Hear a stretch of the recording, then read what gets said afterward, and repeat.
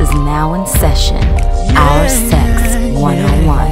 Welcome to Our Sex 101 with your instructor, Miss Joy Daly. Today we have a special guest on our show. She's going to answer some of your questions and go ahead and introduce yourself to the class. Hi, I'm Dollicia Bryan. So the first question that we have today, they would like to know, how does a regular average guy get with a girl like you? A regular average A regular average guy. I don't know what that means exactly, but yeah, that's the question. Well, I don't want anybody regular and average. I want you to be above and beyond and be the biggest thing walking, okay? So, but I don't know if you meant like, maybe, because a lot of guys, when they say that to me, they're talking about finances. Yeah, like, I think that's probably what they were talking about. Someone that's not like wealthy. As long as you have goals to be wealthy, I will work with you, because I have goals to be wealthy as well, but I don't want a man to be satisfied with being average, because you don't want your child to be that way. So I always look at it with my children, not like, oh my God, I can't ride in a Bentley, I can't be with him. It's just like, okay, well, are we gonna make enough money to pay off all of our children's college? But I'm not gonna lie, I do not want an average guy that doesn't want more for himself and doesn't want to be above and beyond an average person. So if you are average, look yourself in the mirror and don't be anymore.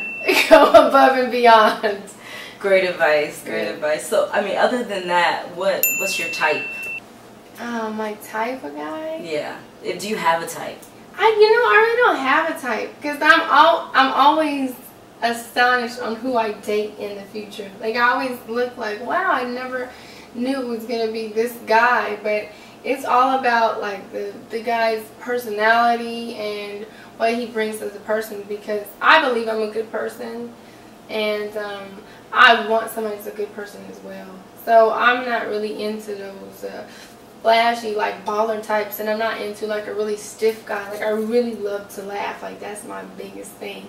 I laugh with me and all my girls all the time. That's all we do. And you might see me with the guy that's the jokester in the room, like, why is she with him? So you want a guy when he comes home rub your feet and make you feel good and make you laugh and let you know everything's gonna be okay. So that's probably my type. Have you dated anyone famous? No,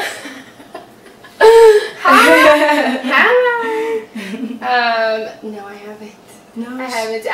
I spoke to a couple. I'm not gonna lie.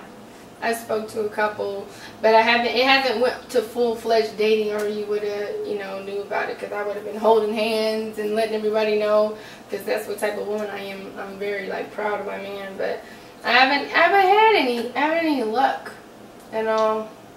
So really, with any man, like I said, I have my son, so my schedule is very work him. So if a guy comes to my life, he's going to be very, very, very special. And like, if I see those little stupid tricks or that little game start going on, I really don't have time.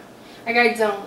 And I'm not easily manipulated or lured in, because people will be like, oh, you want to go on a trip? I'm like, no, let me get to know you first, because I'm not going to just be in the Bahamas with some dude and he's going to be expecting, or we clash the whole time. I'm like, you know what, you get on my nerve. I may be in Bahamas with you, but you get on my nerve.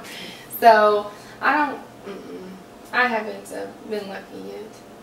Got a man, Joy? You know what? I have reached a point in my life, right?